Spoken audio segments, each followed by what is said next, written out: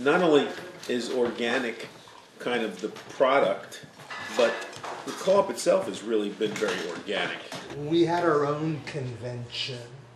It wasn't as though we were embracing the larger business culture. But there was a big tradition of group work parties. This neighborhood being the Mansion neighborhood, and there were a lot of people who had purchased houses and were part of the extended free school community, and we had a tradition that we brought to the co-op of doing these massive work parties, and that, you know, you got it, they were like barn raisings, and that's how that store got fitted out.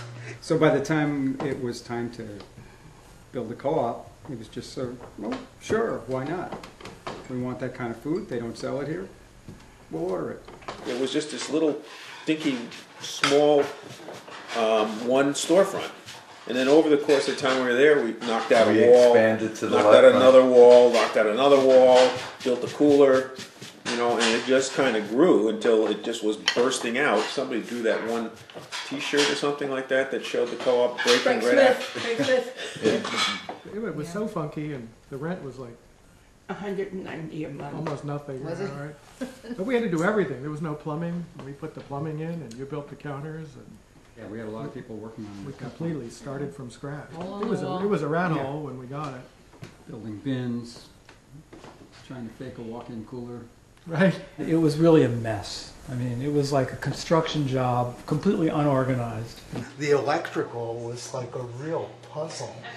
and maybe even dangerous, you know. And it was that way. We never thought about the danger. One of the things they had problems with was the building was so funky. And then the health inspectors showed up and they discovered rats. An occasional refrain during that work would be, so how are the working conditions here? And the answer would be, what working conditions? We have no working conditions.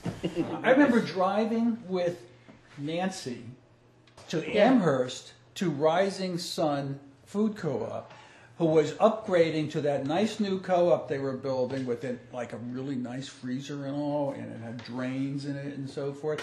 And we were getting for free their old barrels for bulk goods.